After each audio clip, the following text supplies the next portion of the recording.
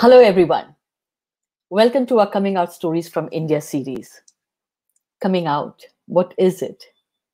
Coming out is a term used primarily in the LGBT community when a queer person shares about their sexual orientation, usually with friends and family. Nicola and I decided to launch these Coming Out Stories from India to ensure we all work together in changing the narrative. The last few years, since my own coming out, I have been looking for role models, stories that can help me in my own journey. There were hardly any, if at all, not in depth enough. So, what was common to most is the challenges that most have faced. But we also discovered that not all stories are that of pain, suffering, and trauma either. This is when the coming out stories from India started taking shape in our minds to bring to our audience real people with their real stories, keeping in mind the complexities of India, though. Hopefully, these coming out stories can help pave the way for those who are in any phase of their coming out journey. I'm Raga Olga de Silva, or Totally Out Now, as you know me. Now, today's guest has an interesting journey. He came out to his parents much later in life. He has been with his long term partner, living freely, and it made me think, was it always like this for him? He also works and represents corporate India for us and is the people and culture director for a leading international gaming organization. So, what does he do with this organization? How does he help bring about change in the industry for our community, the LGBT community? Please join me in welcoming Rajiv Sharma. Hi, Raga. Hey, Rajiv, how are you? I'm good. How are you? All well, thank you. And where are you right now? I'm in Noida, India. Okay, and is that where you grew up? Yes, I grew up in India. I grew up in Delhi, born, brought up in Delhi. Have studied here in Delhi, but have worked across the world. Yeah, that's how I've moved around. India is in your heart, isn't it? So no matter where Yes, in the yes. world, yeah, India is home. India is home. India is home. Fantastic. So Rajiv, I want to know. So Rajiv Sharma, where does the family come from? We actually hail from Pakistan, undivided India. My parents migrated after the partition. My father met my mother, obviously. They had a love marriage. They had a little bit of a love marriage, and then they made their house. They both were working, which also gave a lot of openness at our home. My mom was working. She was financially independent.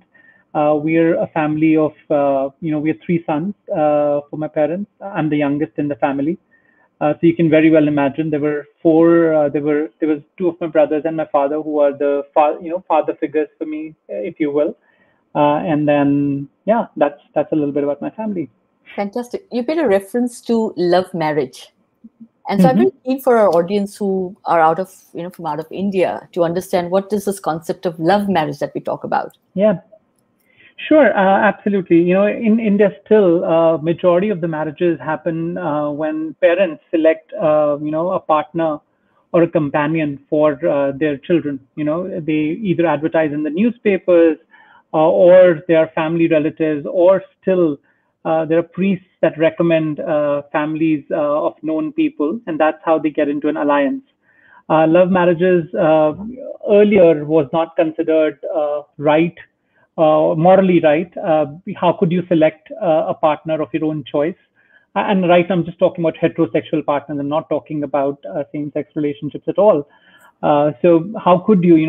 It is still in certain villages and in certain sections of society, it's considered as bringing disgrace to the family. How interesting, right? So we're talking about a culture that both been brought up around, Yeah, where absolutely. where there is love marriage and then there is arranged marriages.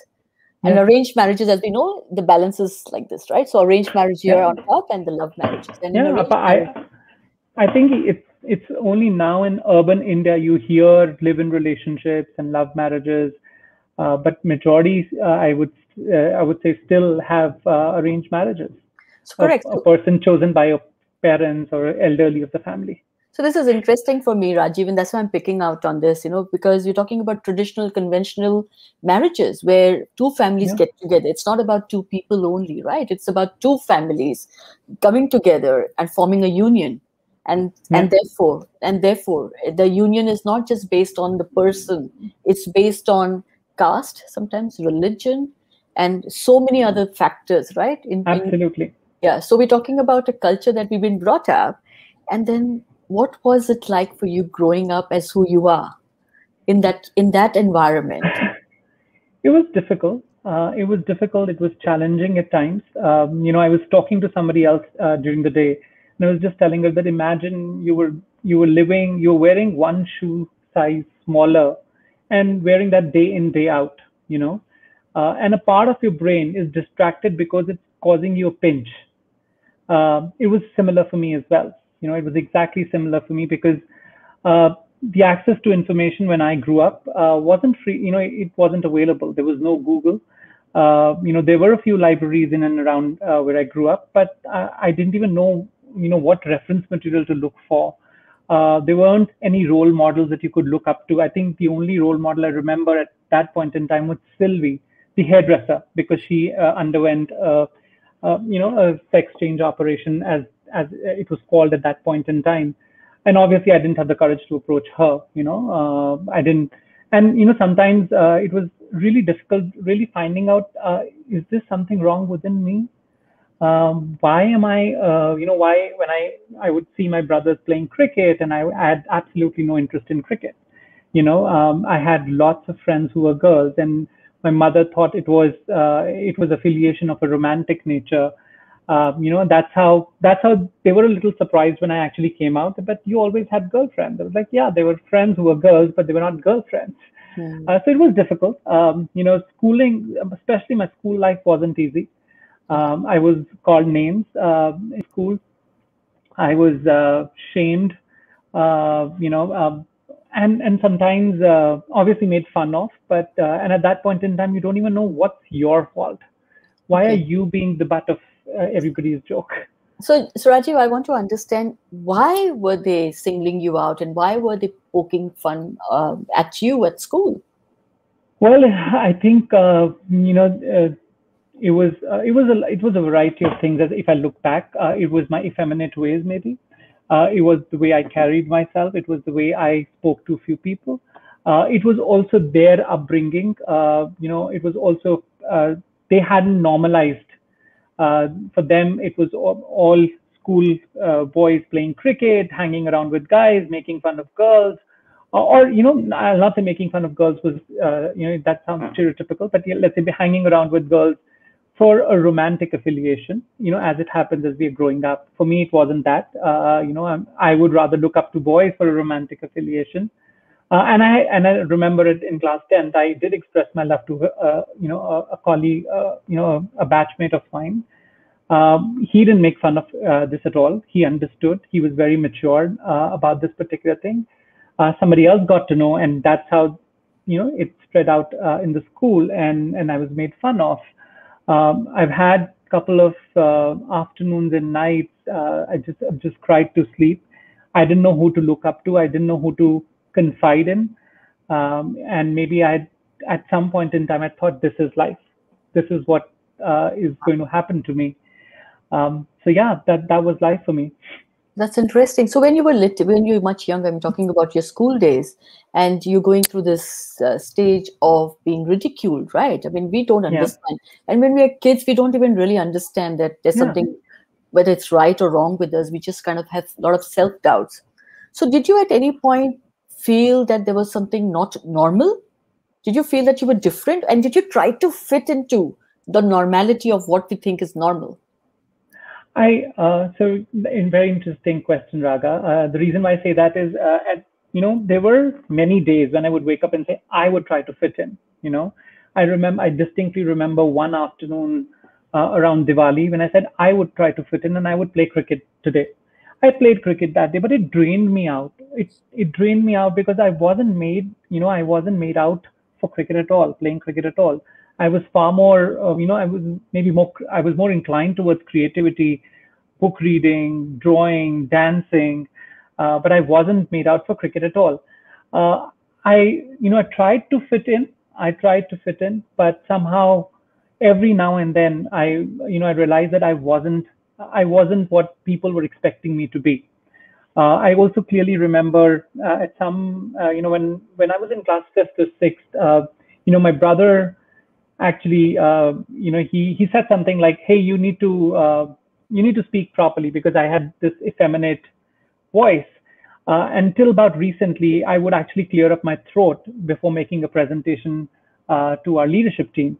And I realized it very recently that, hey, what's wrong? I think this is the way I should speak and this is how I am. But I can clearly remember that a small thing, which obviously he did unintentionally, which had no baggage associated with it, but I carried it too far. That is the impressionable age. That was my impressionable age, and that's how we all kids, all human beings carry it that far. It was a small comment made. Ultimately, I think, like I've shared before with many others, all everyone's looking for is acceptance. You Correct. know, each one of us is looking for acceptance, wants to fit in. So I tried fitting in with even my school crowds. I would hang around with this bunch of boys, but I realized that I wasn't fitting in. I luckily, fortunately, I had a few friends who understood me, who accepted me for who I am, and they would say, why do you go and hang around with them? We are there for you. Just be with us. How You know. beautiful. How beautiful is that? Uh, and So, and some of them have been my best friends till date, and I really thank them for being there for me, because I realize that there are not many people who understand you and accept you for who you are. I always say, just one person is enough. You don't need the Exactly. whole world, because the whole world can go against you, but just that one person can have Yeah. such an impact, and both ways, right? Negative Exactly. and positive. One Positive. person Yes. also. So, and wonderful. I just want to keep taking you back into your childhood because, like you said, that's a very impressionable age, and we carry that for the rest of our lives until we unlearn what we have learned, right? Which you, Yeah. in your case, only very lately you discovered that whatever your brother said was having an impact on you. Now, was there pressure from you, from your brothers, as you were growing up, at school and at home, to behave in a certain manner? Because obviously, Mm. whenever anybody, I mean, I've had an older sibling at school as well, so the conversations don't just stick to that moment; they stick to your siblings as well, right? Yeah. Yeah. Yeah. Fortunately, my brothers and I studied in separate schools.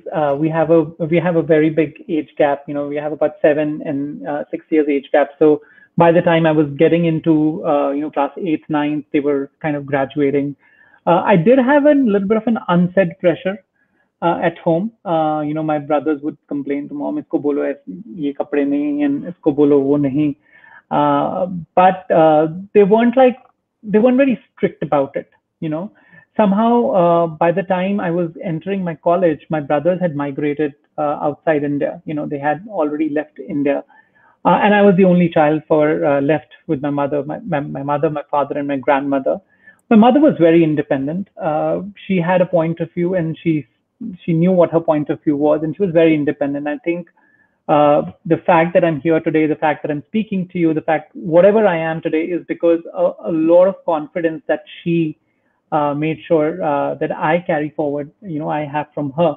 She always believed in all her children. Even when I came out, I remember she said, "Thanks for sharing." She said that you will still remain my son. You know, Nothing's going to change. Um, I don't remember. My biggest fear when I came out as well was, what if I'm asked to go away from my home? I didn't have a partner then. Monish wasn't there with me at that point in time. I was alone. I was single. I was like many gay men trying to kiss a thousand frogs to find out who is my Prince Charming. But then that was my biggest fear. What if my parents leave me? Who will I? Who? And it was not financially that I was dependent on them, but I was emotionally dependent on them. Sure. But they stood by me. There were times when they would make comments that would sound stupid, but never with a bad intention. Never did I hear any one of them say, "ये तुमने क्या किया?" या "हमने कुछ पाप किया होगा." Like you hear it with Sure. lots Sure. of others. I never heard that at all. Wonderful. I'm going to come to that part as well, but I'm just going to stay in that little childhood phase. Okay, you Yeah, made a comment about your brother saying that ye kya kapde. Kapde, for hmm. those who don't understand, are clothes. So Clothes. Yes, obviously, at a very young age, you had decided, or you had a preference for different clothes, right? Like, I mean, we know typically how a male child dresses up. So you Yeah. obviously have an affinity for something else. So can you describe that, and who bought those Yeah, clothes for sure. you? Yeah, so it was not only clothes, it was also my choice of toys. You know, I would rather buy dolls for myself, or I would rather coax my mother to get me a doll, whereas my brothers would say, "Hey, let's get you a gun, or let's get you a bus, or let's get you a train."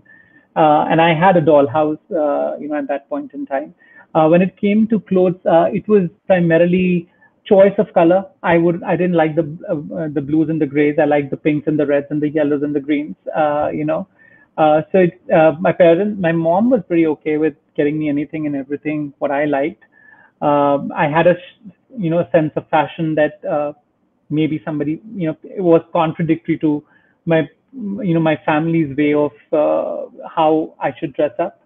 I don't remember any big fiasco happening, but I do remember that I was definitely there was a comment here and there saying why don't you wear a shirt and a trouser and a necktie, whereas I would prefer a sherwani or a kurta pajama and a traditional wear. In my brother's marriage, I got the angarkha with the stoles, and the stoles was my way of my way of coming out, of Mm. flaunting the chunnery, if you will.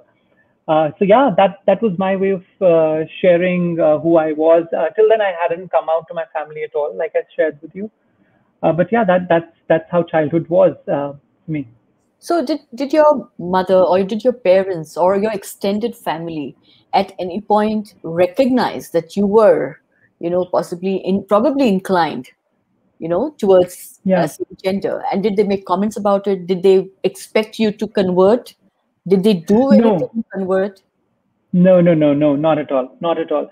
Yes, there were a few comments made that I would hang around with a few cousins of mine who were girls. I was best friends with them. They would say, "Hey, we know they are like thick and thin. They would just hang around together. He's effeminate."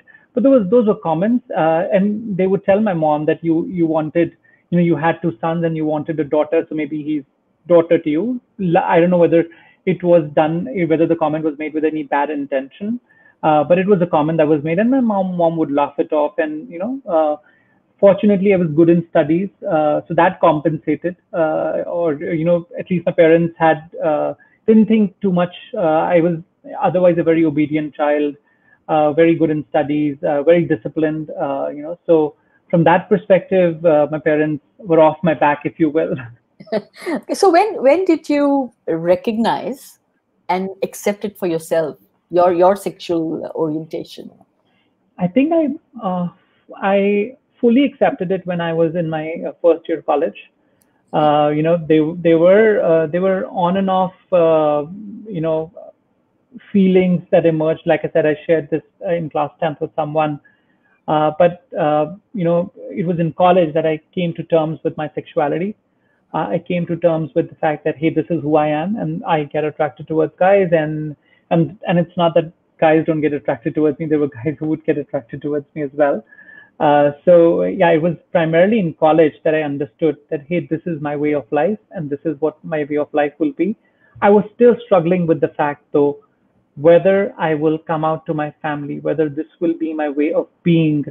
I was still contemplating, still thinking that yes, I will try and push marriage, the thought of marriage or the idea of marriage, as far as possible. But if push comes to shove, I may have to get married. That the thought of staying single with a guy hadn't crossed my mind because I wasn't really sure. There weren't enough role models available, and I didn't even know whether my parents would accept me. I think that was the biggest fear. Yeah, and we're talking about it at a time, right, when, like you Yeah, said, there wasn't much awareness. I mean, yeah, early 90s, yeah, exactly. early 90s. So, I mean, this is a conversation that we've had with many others as well, in terms of when there's no awareness, you've kind of reached a point where you're aware of yourself. You know that have a certain preference, right? But others don't know. So you get involved in a relationship. How can you be assured that that person is going to be, equal or partnering with you? That's a huge Yeah, risk to yeah, take, right, for our yeah, community. So how did you manage Interesting. that? How did you manage You that? you you brought that out. In college I had a relationship. Monish and my relationship is not the first relationship. I had a first relationship with someone else, and it continued for about 6 7 years. And I had thought I'd found my Prince Charming. We were intellectually compatible as well. However, he was the only son of his family, and he belonged to a pretty rich family.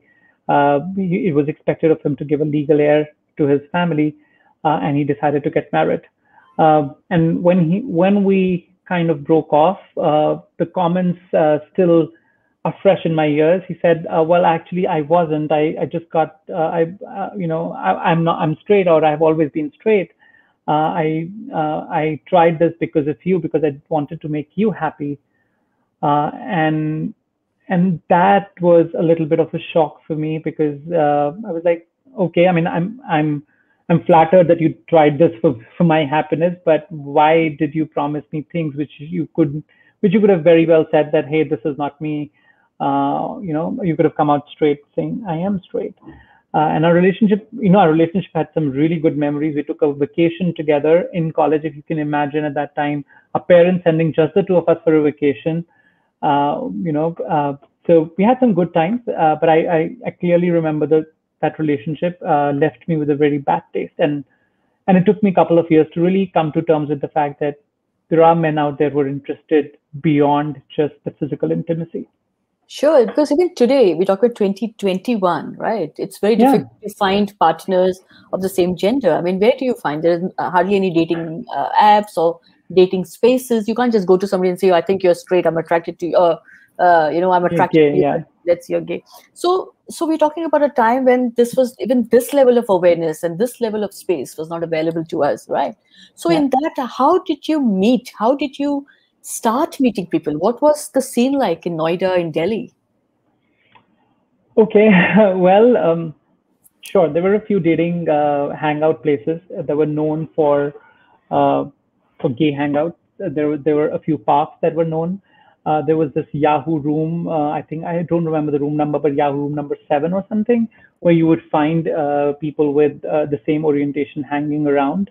You would meet people through friends, and that's how you would meet. There were a few.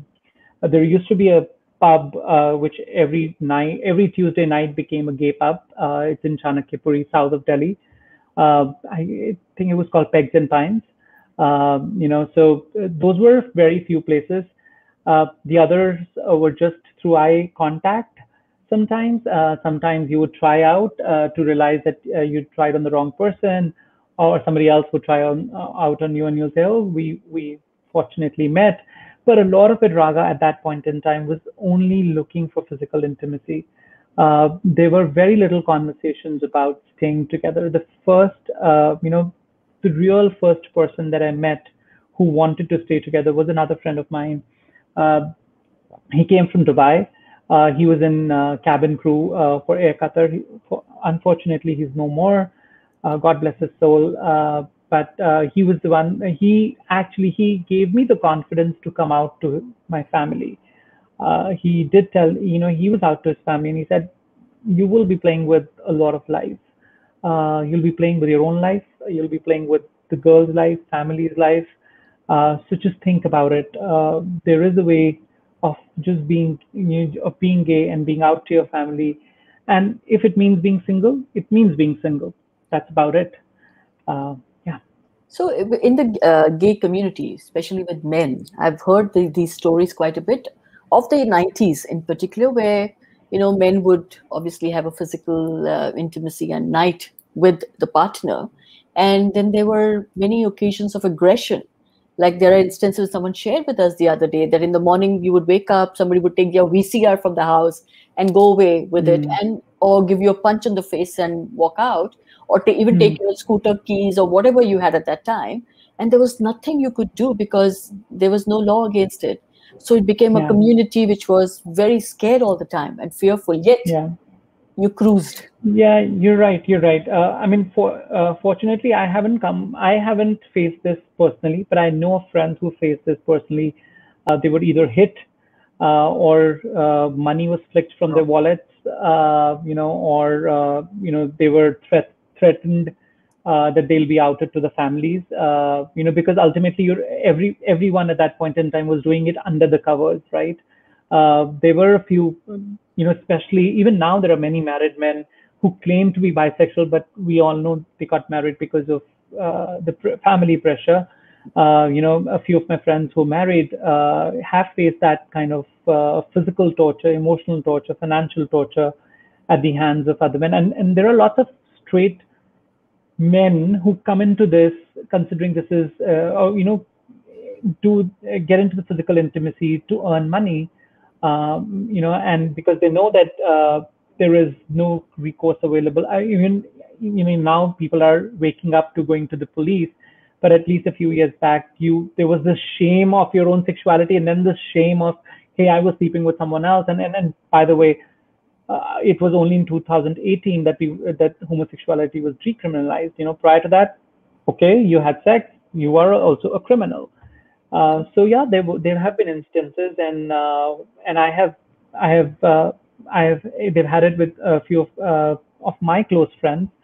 Fortunately, I was spared. I'm glad. I'm so glad to hear that you Yeah, were spared. But I've had many people we've been having conversations with, and it's quite painful to hear that it's it's happened. quite painful because obviously there is a financial dent, there is a physical dent, but more importantly, it's the emotional dent that you live with for lots of time, for lots of years, and it's very difficult to overcome that. Have you ever been stopped by a cop and given the danda?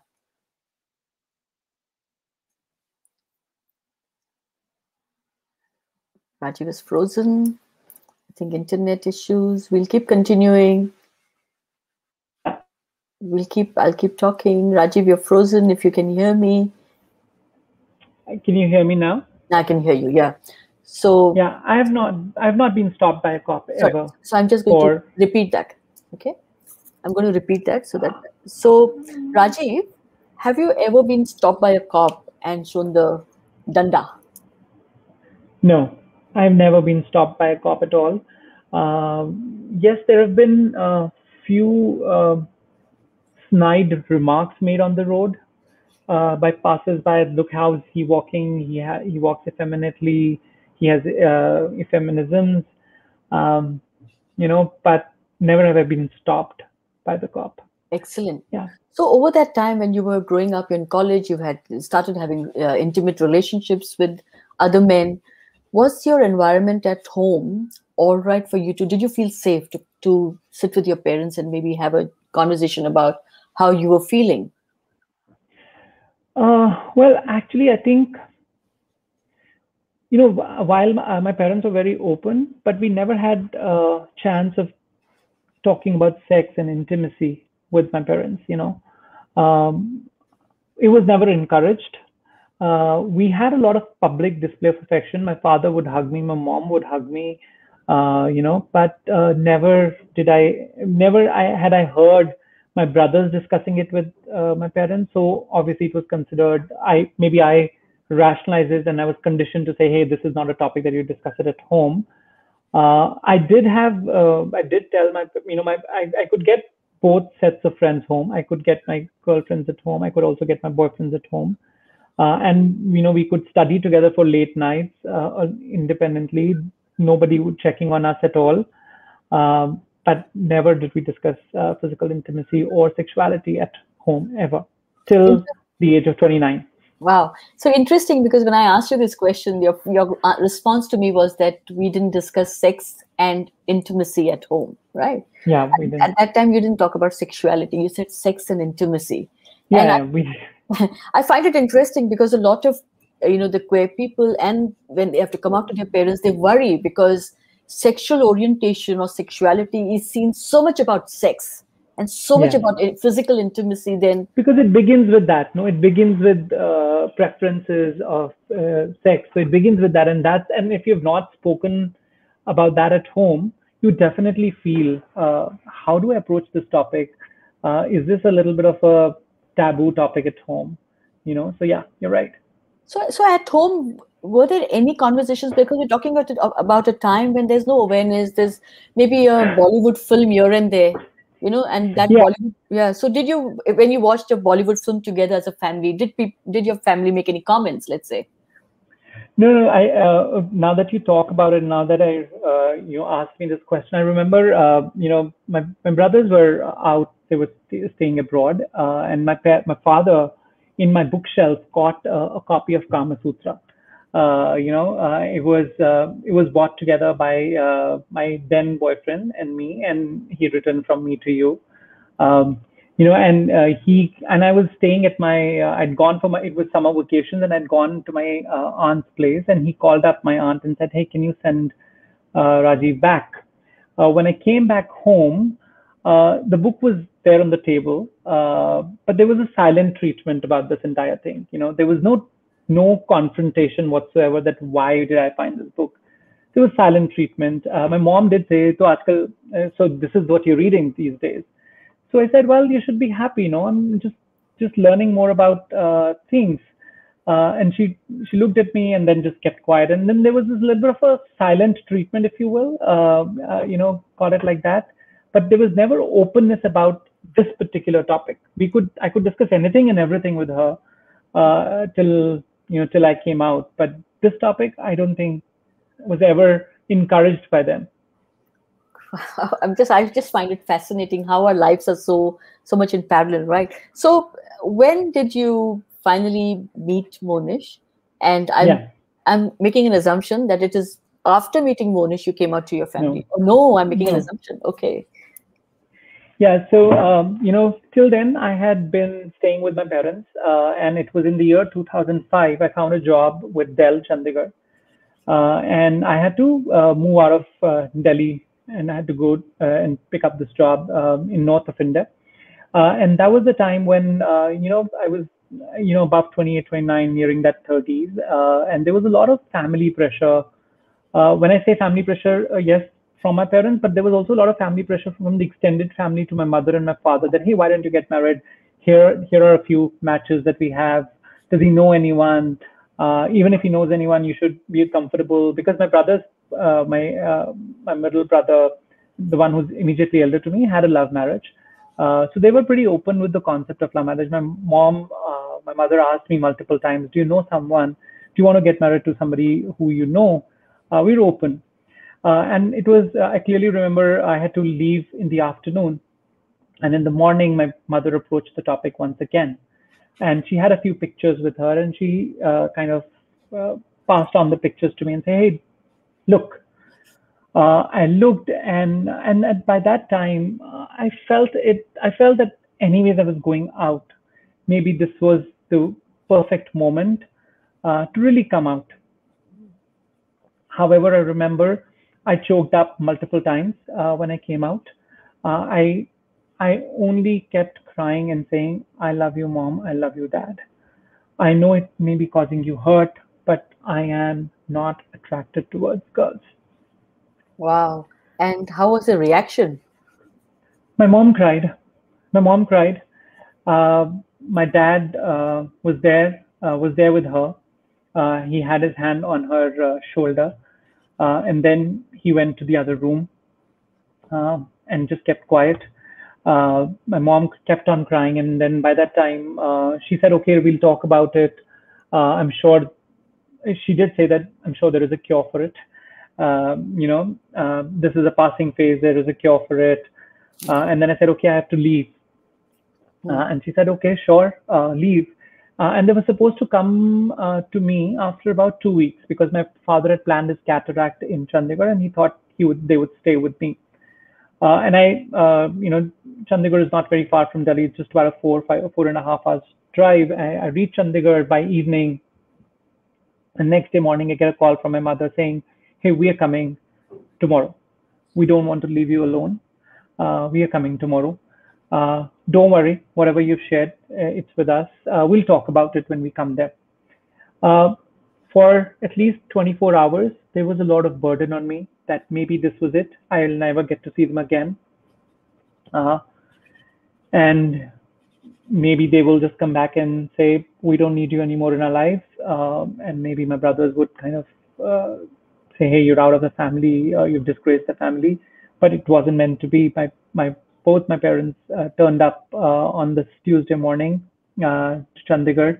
We hugged each other. They stayed with me for over 6 to 7 weeks.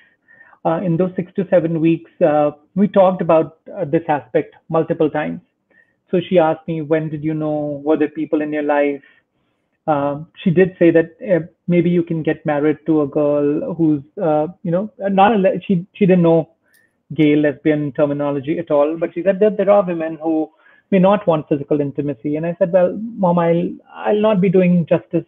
I'll not be truthful to myself. Uh, and they never pressurized me at all, Raga. They didn't even pressurize me to go to a doctor or something like that. We did visit a counselor. However, the counselor counseled my parents instead of counseling me. Fortunately, he was one of the very good counselors in Chandigarh. And when we came back, or actually when they were leaving, her only concern was, who's going to take care of you when we are gone? Uh, she didn't say find someone, but she said, who's going to take care of you when we are gone? That's my only worry. Your brothers are settled. They have families of their own. And that's my only worry.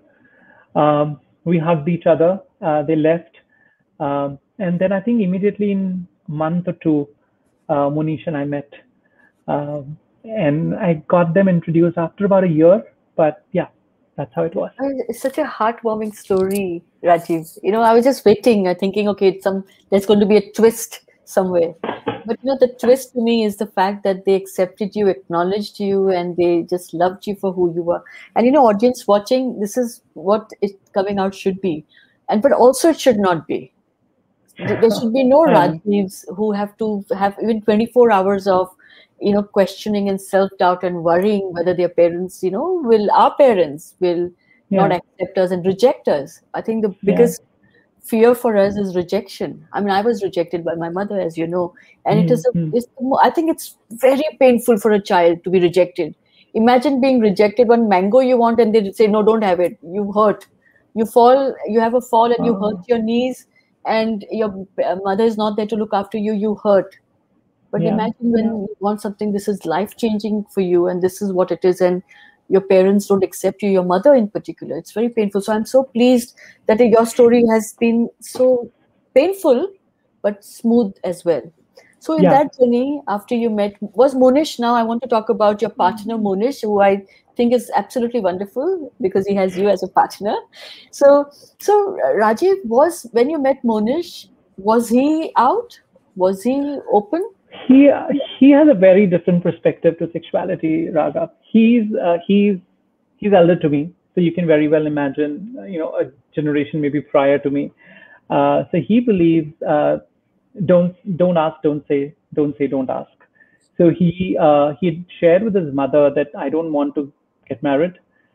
He would get his boyfriends home, uh, but he hadn't clearly shared ever. Till date, he hasn't told her that I'm gay. I tell her we're gay, and he believes that it's fine. I think he comes from a Bengali community, and I don't want to stereotype, but I feel that they're far more acceptance. They have a far more acceptance levels of sexuality, of physical, of relationships in general. And I think my now mother-in-law, she's accepted us like wholeheartedly. Uh, she was the first person that I met from his family, and actually, let me just tell you how we met. We met through a common friend, Raga, and we kept on talking over the phone for about a week, 10 days, and then I drove down from Chandigarh to Delhi to meet up with him. My partner's a chef. He used to work with India International Center. And we went out in the evening. We were supposed to go out on a date, a lunch, or actually a dinner. And he said, okay, before we go out for dinner, can I take you to a temple? Imagine when you've experienced people who say, can we go to the bed straight away? Here is a person who's wanting to take you to a temple.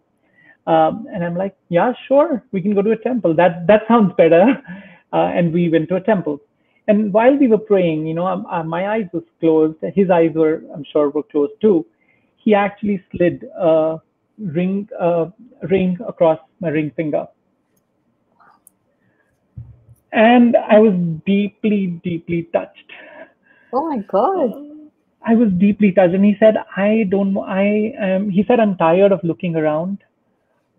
You are one perfect person that I feel can bring about change, and can bring in stability in my life. Uh, you don't need to accept this ring, this ring right now. You also don't need to give it back to me right now. Take your time, but I'm there for you."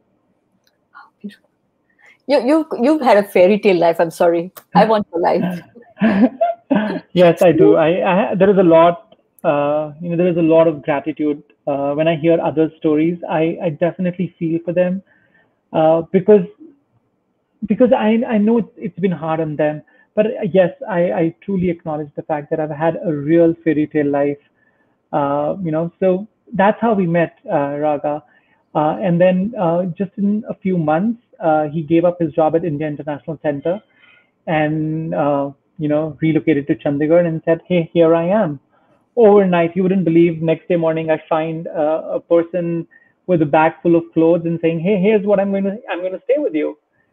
And there was this fear. There was this, I was staying in a rented accommodation. There was this fear. Oh, what will I tell to the landlady? And you wouldn't believe, we had the same maid who would go to my landlady's house and our house, and I had to, lock him up in a store for one when she came home for cleaning. And next day morning, I realized, oh, I mean, sorry for my pardon, my French. What the fuck? We're paying for rent for it. Why should you be locked in the house? You should be living with me. And then we never told my landlady, but she understood.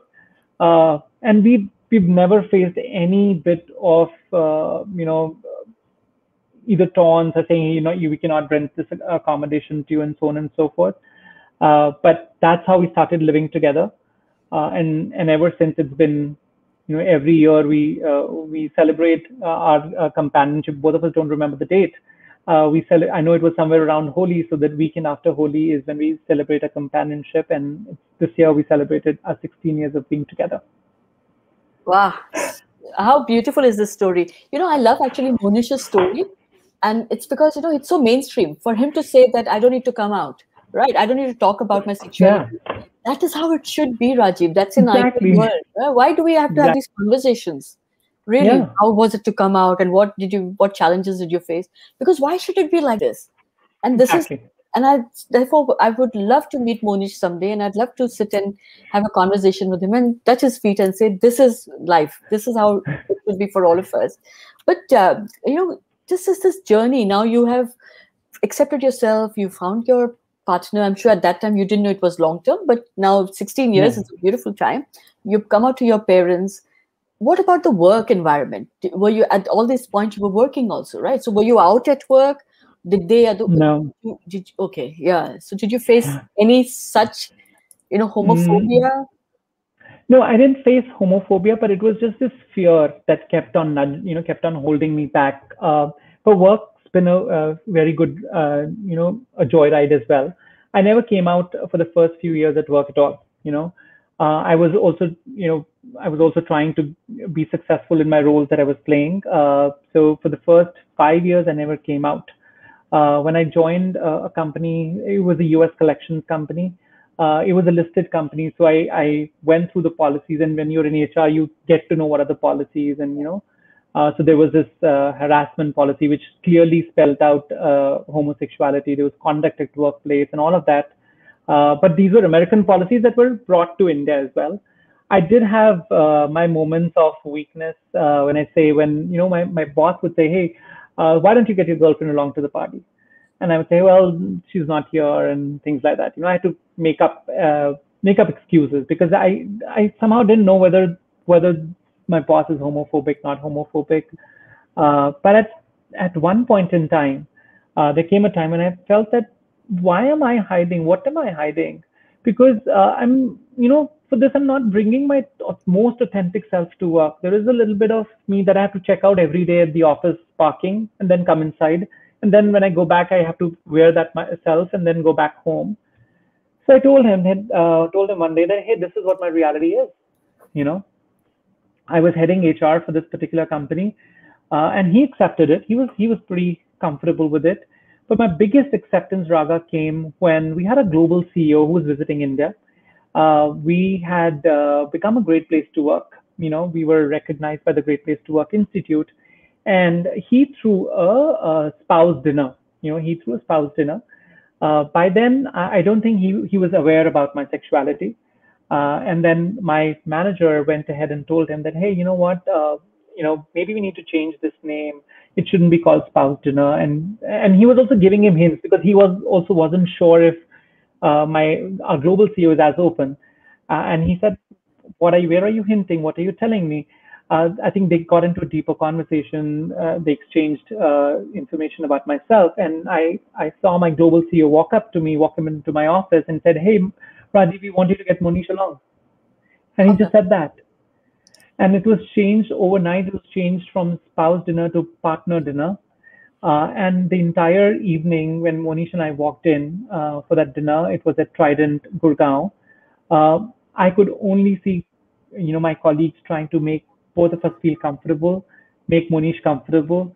Our global CEO, just shared the same table with us, kept on having discussions with him. They were also bonding on food and, archaeology. And Monish's father was in Department of Archaeology and was based at Taj Mahal. And you know how Americans have this big Fascination. conditioning, yeah, fascination for Taj Mahal. So yeah, so ever after that, I have never hidden my sexuality at workplace at all. At my current organization as well, I came out. Earlier I would come out when I had joined the company, but this time I came out even at the time of my interview. And I'm blessed that my boss didn't even bat an eyelid, and he was like, "Oh, wonderful, great. So, how are things between the two of you? How's everything else?" And it just felt natural. It just felt so. It didn't feel as if I'm trying to be someone else at work. Uh, we openly discuss. My team members or my colleagues openly ask me about Monish. How is he? We haven't had, ever since we've joined. Within a few months, we've been in COVID, and we've been working from home. But I'm sure when there is a time, we will meet together with families, and this will only grow and prosper. We've made some very good changes in our policies, practices. The first and foremost change that we brought about is, our policies are gender neutral. We don't use the word he and she. We use the word they. We Our maternity benefits are eligible for anybody who identifies themselves as mother of the child. We also extend marriage benefits to same-sex partners, and insurance and life benefits to same-sex partners as well. So yeah. How amazing. We need more Rajivs in this world, right? In the corporate space. No, we really do. It's really heartening to see the changes that are happening in India. And I know it is, the conversation is happening a lot. It's the momentum is also gaining, right, in India, Yes. thanks to, Yes. I mean, I receive hundreds of calls every week just on conversations from the corporate space. I believe that you and Monish bought a property together. And I know anyone Yeah. can buy properties, right, if they have money.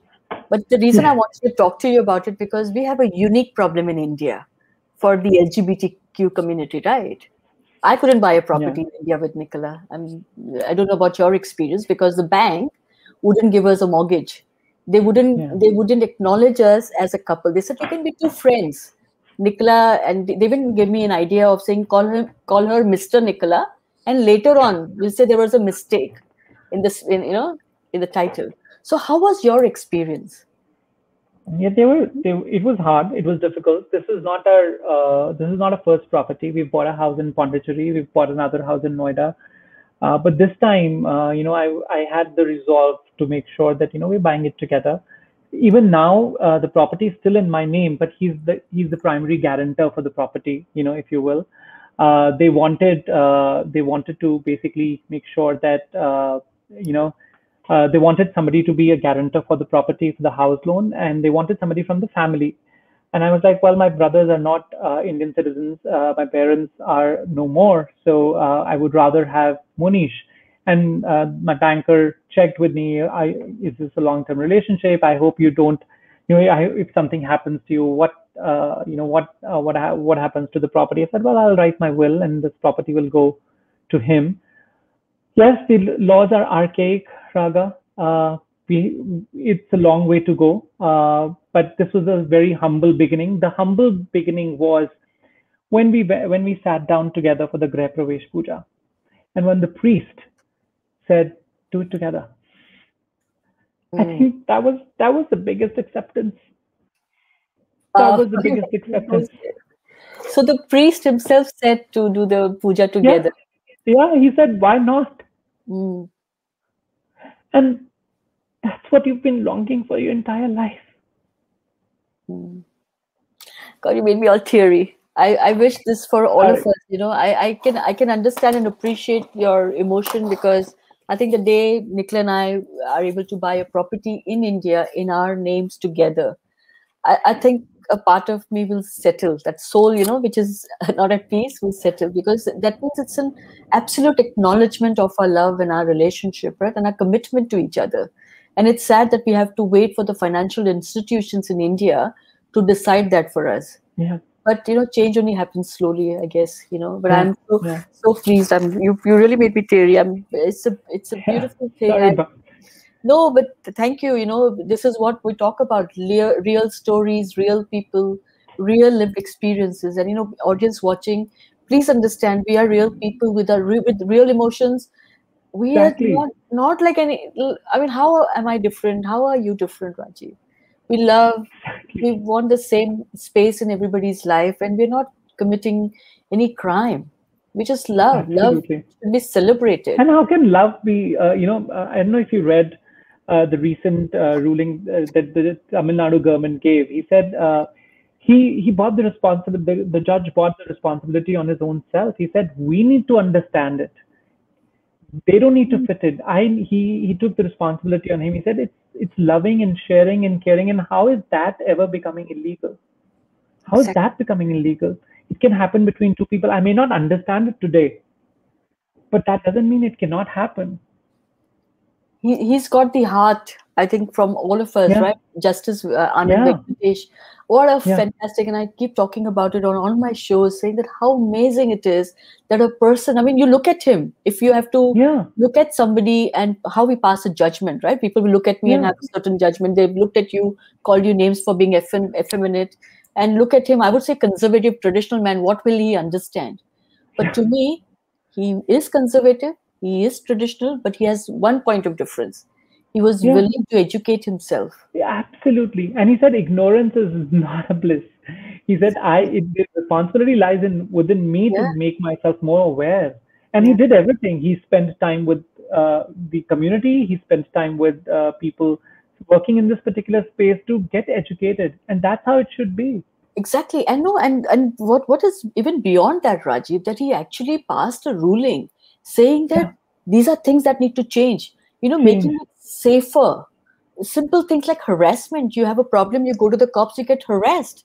The community Yeah, gets harassed. I mean, as simple as that. You should be able to feel safe in your home, at your workplace, in your school, in general, in society. And exactly. and that's why we need laws. That's why we need more stories, Rajiv, like yours, like mine, like so many others from our community, so that we can keep changing the narrative one story at a time. I've had a Absolutely. beautiful, beautiful discussion with you. I'm so pleased that we could have this time with you. Is there anything that you want to share before we end this conversation? Yeah, sure. The two things that I like to share, I know you said we need more Rajivs like you, but we also need more people who've supported me in this journey. It'll be unfair of me to take the entire credit for myself. I I had the courage because there were people who were behind me, who held me, who nurtured me. So it's thanks to all my previous and my current bosses, my peers, my colleagues, my friends who stood by me. That's one thing. The other thing that I'd like to share, and I've been thinking about this, what next for us? I'd like to parent a child. I know, I think a lot of it begins with good parenting, and I think both Manish and I can be good parents, but our laws really suck. COVID has made so many children orphan, and I'm sure there are others like me who would want to give good, upbringing to children, but our laws and really are prohibitive. They don't allow us. to be a good parent. And for me, that will be a day of change when, a same-sex couple would be able to adopt a child in India and pass on good parenting and a good future to a child. I so agree with you, and I hope that day arrives soon. And it is, I think, harder for men, to be seen as parents. Internationally, it's now quite common and normal. Yeah. I need to tell the audience that Nicola and I, my partner and I, have been together for 14 and a half years now. And we have brought up my children from my first marriage, who are now our children. And the kids were very little when Nicola came into our life. They're now 23 years old, very sorted, Wonderful. as functional and as dysfunctional as any Of other course. adult. So being gay parents doesn't give them extra powers, or being with heterosexual couple parents doesn't give you any special powers either. So a child just grows beautifully with love. And I can tell you, in our community, we are full of love, and we have fought many Yeah. battles to come here. So we Yeah. understand love, we understand how to give love, and we understand how to receive love. So, Rajiv, I hope that we can connect you. And if you are not already connected with Prince Manvendra Goyal, they are fighting this fight as well, and he's been talking to the Wonderful. government for adoption rights for same gender couples. So let's take this forward: marriage rights, anti-discriminatory laws, and adoption rights. I think these are the Absolutely. basic human rights for beautiful people, Absolutely. right? Absolutely. Thank you, Rajiv. What a Thank you so beautiful much. conversation. Thank you for sharing so openly, for bringing your entire self here on the show. Pleasure's all mine, Raga, and thank you so much for being a wonderful host. Thank you. And Nicola, thank you for your support in the back end. And I know you helped curate this beautifully. And audience, do write into us at theviewsroom@gmail.com. All these stories are available on YouTube. Please subscribe to Raga Olga De Silva on YouTube. Please share. We need to share these narratives with anyone and everyone, especially with those who do not understand the LGBT and what we are about. Thank you very much. And I'm signing out.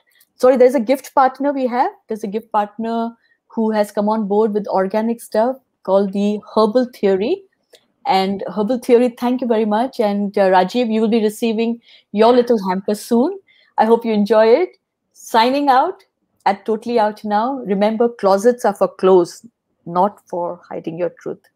So you're watching Today with Totally Out Now, presented by the Views Room. Thank you again, audience, and Thank Rajiv. you. Much love Take to you care. and Monish. Thank you. Thank you. Bye bye.